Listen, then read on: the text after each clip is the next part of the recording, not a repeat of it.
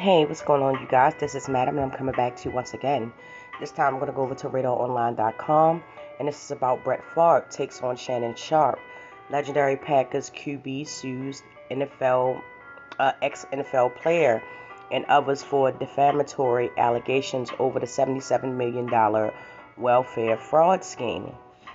The article is by Samantha Benitz, and it says Hall of Famer Brett Favre is refusing to let former NFL players Shannon Sharpe and Pat McAfee go without facing consequences for their defamatory claims about his involvement in the Mississippi welfare scandal, Radar Online has learned.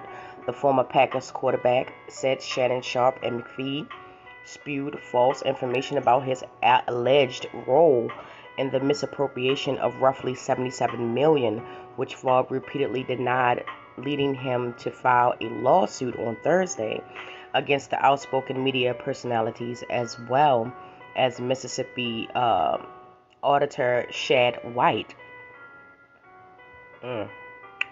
Both are accused of trying to further their careers by making baseless defamatory allegations about Brett Favre, his spokesperson told the Daily Mail in a statement.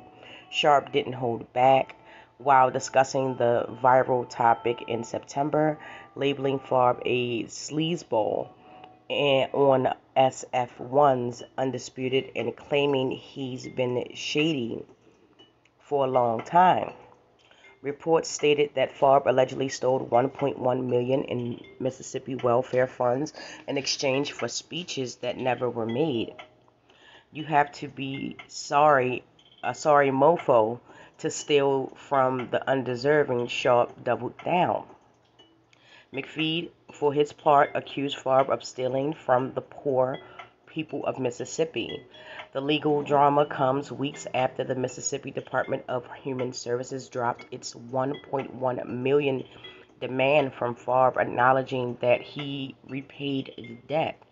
At the time, they issued a new $5 million demand, claiming he attempted to funnel anti-poverty funds to pay for a volleyball arena at his alma mater, where his daughter was playing at the time. RadarOnline.com should note that Favre has not been charged with any crime. And that is the end of this article right here. First of all, the fact that this statement came out and first said that they're trying to further their careers. There's nothing more that Shannon Sharpe or I'm sure McAfee has to do to further their careers.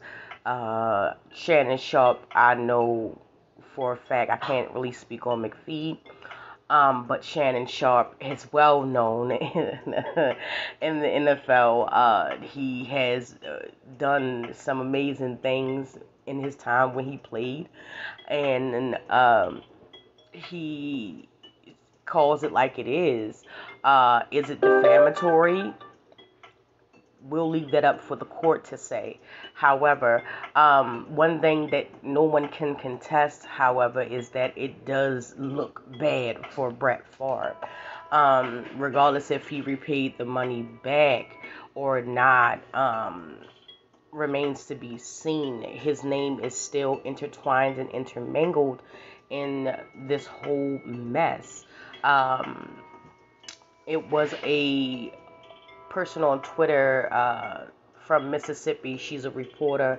I've spoke about her before. I can't really remember her name right now, but I definitely will link the Brett Favre videos that I have done in regards to that. I think it's Mississippi Daily or something like that. And she's on Twitter.